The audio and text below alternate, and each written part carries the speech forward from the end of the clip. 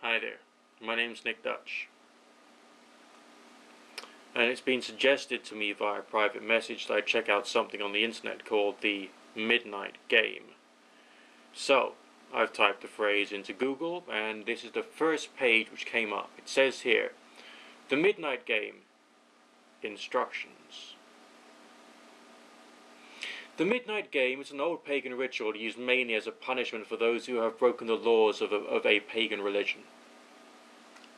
I disbelieve that. Just wanted to let you know I disbelieve that. Okay. While it's mainly used as a scare tactic to not disobey the gods, there is still a very real chance of death to those who play the Midnight Game. I also disbelieve that. There's an even higher chance of permanent mental scarring. I do think that is a hypothetical possibility, so be careful. It is highly recommended that you do not play the Midnight Game. And of course, the instructions follow. So, scary stuff, you could die, it could drive you mad, don't do it, but here's the instructions.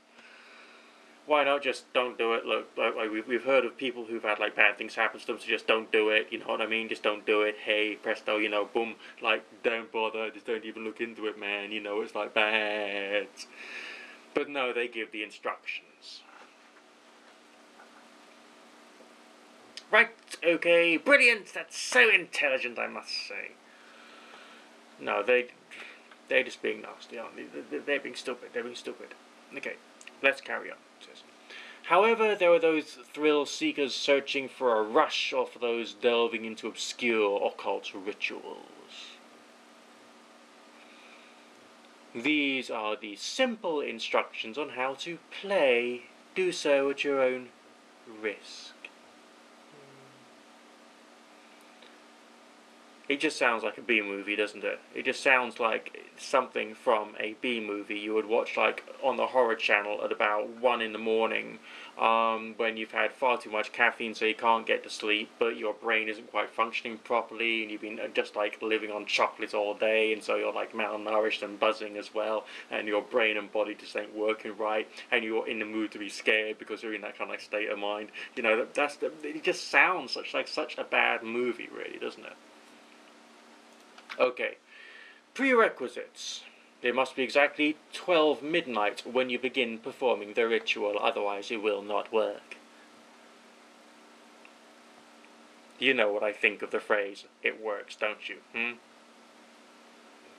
The materials required include a candle, a wooden door, at least 1 drop of your own blood, a piece of paper, matches or a lighter, and salt.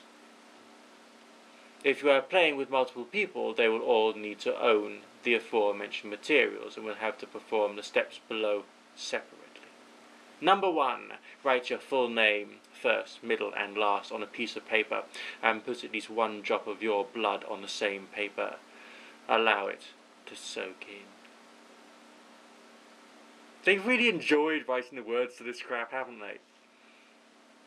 Number 2. Turn off all the lights in the house. Go to your door and place the paper with your name in front of it.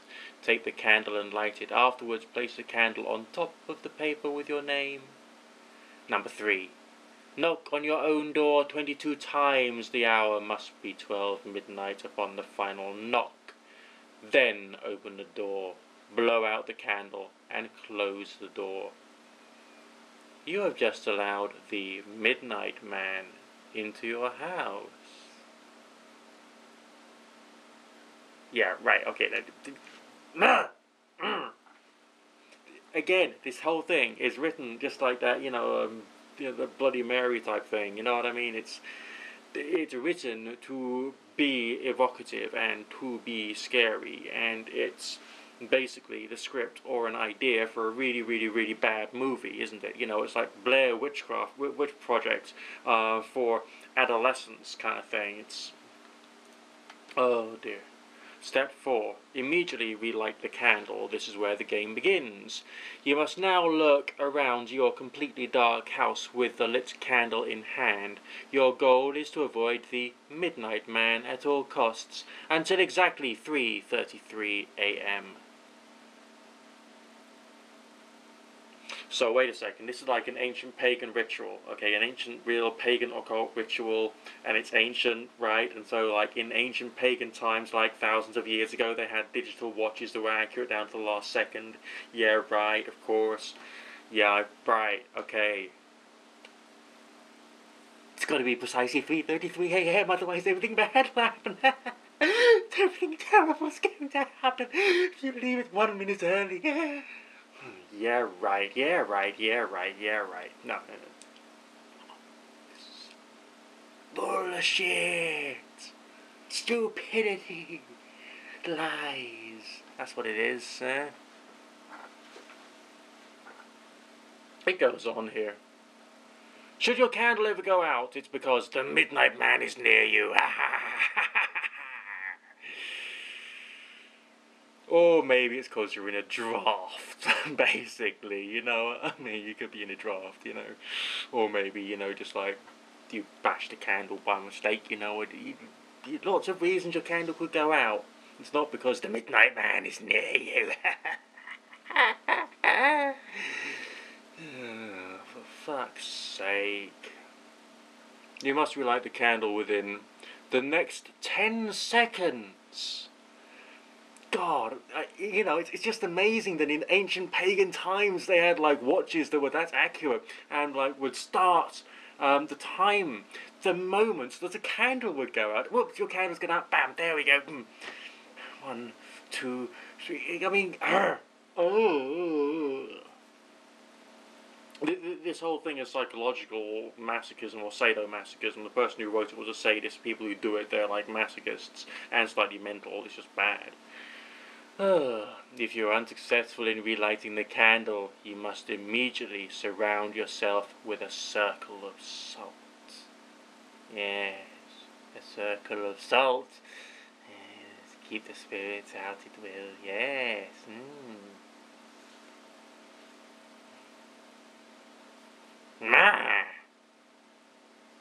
I mean, this is like irritating and annoying, basically, isn't it? If you are unsuccessful in both of these, the Midnight Man will induce a hallucination of your greatest fear until 3:33 a.m. If you are successful in relighting the candle, you may proceed. If you are successful in creating a circle of salt, you must remain within the circle until 3:33 a.m. So one thing, of course, they haven't mentioned in like the list of ingredients sort of thing for this spell or ritual is something to go for a piss in if you need to when you're inside your circle of salt and you're dying to go for a piss. I mean, that's, you know, something they haven't really mentioned there, but obviously it's something you should bear in mind, or something, you know, with a lid in case you need to do a number 2 as well, basically, just to make sure your circle of salt is big enough and you've got, you know, just do it in your bathroom, really. Just make sure if your candle goes out, it happens in the bathroom. Stay in the bathroom until 3:33 a.m. You might as well just have your coffee machine installed, your kettle installed in the bathroom, okay, till 3:33. With all your tea and dry powdered milk and sugar, and doing it in your bathroom, no problem, nice and comfortable. Have the radio on, brilliant, radio. Yeah, do it in your bathroom with a radio, okay? That means you can urinate, you can defecate, you can enjoy some cool music, alright? You can drink tea if you want to because you brought your kettle in, got plenty of water, okay? So, you know, that's fine. And you can do your circle of salt in the bathroom. Actually, around the toilet area, sort of like sprinkle the salt over the cistern, you know, and around the edge of the sink. That'll be fine, yeah, you know. That's great. And, of course, have a little clock because, obviously, in ancient pagan times, they had very accurate clocks that would measure the precise minutes and seconds and so on and so forth. So you'd have to have a very accurate digital clock inside your circle of salt. You might as well just like do your circle of salt in the bathroom and just chill out. Actually, put your mattress in the bathroom, right? You know, once you've relit your candle, gone into your house, your midnight man's come in, okay, straight to the bathroom, do your circle of salt, sit down, chill out, put the radio on, open yourself up a couple of cans of beer. Right, there you go. And just have yourself a party for 3 hours and 33 minutes in the bathroom, surrounded by a circle of salt and your candle. Yeah, wicked. Sorted. That's how you should play it. You know, that'd be wonderful. It says there, you must continue until 3:33 a.m. without being attacked by the Midnight Man or being trapped within the circle of salt to win the midnight game. Well, don't worry about winning then. The Midnight Man will leave at 3:33 a.m. and you'll be safe to proceed with your morning. Well, actually, no, you won't be safe to proceed with your morning because you'll be knackered because you've been up from midnight to 3:33 a.m. You'll be knackered the next day. Staying in one spot the entire game will only result in the Midnight Man finding you. Well, who says? It's dark, he can't see. Well, he can probably see by the light of your candle. But on the other hand, you could move from one spot to the next spot, okay? So you could like step from one part of the room to the other part of the room. Just move around a bit. Or being trapped within a circle of salt. Where does it say? What does it say next? It's highly advised you continue moving throughout the game. Doesn't say why though, does it? Do not turn on any lights during the midnight game. Do not use a flashlight during the midnight game. Do not go to sleep during the midnight game. Do not use another person's blood on your name. Do not use a lighter to substitute for a candle. It will not work. And definitely do not attempt to provoke the Midnight Man in any way. That's all, have fun. So, what it isn't saying is don't have your TV on. So if you've got a little miniature TV, you can take that into the bathroom with you, couldn't you? With all your beer and your tea and your coffee and your kettle and everything else, with your circle of salt, and you start hop around from sitting on the bath, sitting beside the sink, to sitting beside the toilet. And then your Midnight Man won't be able to harm you at all. You'll be staying within your circle of salt, so everything will be fine. Okay, you wouldn't win the game, you know, you wouldn't win the game. But on the other hand, who gives a fuck? You know, what would you win? You know, what you would win would be no salt on your carpets. Alright, that's really the only thing that you could possibly win anyway in this entire midnight game. So, yeah, I think it's bloody stupid, really. Yeah. Okay, that's all of me trying to make this thing light-hearted. What about if someone did take this thing seriously? What would happen to them? They could seriously scare themselves shitless. Okay? It would be a bit like doing a dark mirror experiment, or doing a ghost hunting thing in a place which isn't haunted, but you think it's haunted. That's all. It will just scare you rigid. People who are more prone to insanity will go completely insane. All right. People who've had maybe a history of some forms of drugs or whatever will go bonkers, and some of them won't be able to come back from it. Yeah, it's just a very scary, stupid thing to do. Why would anyone want to bother? I don't see the merit. At all. One could adjust this to be used for attempts at spiritualism.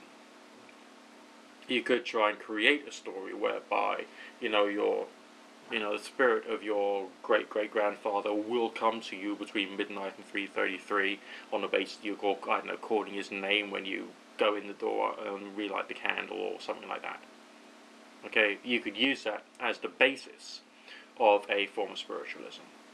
But is it necessarily useful in any way whatsoever in its current form? Bottom line, no, it isn't. But it's curious. Definitely curious. Sleep tight.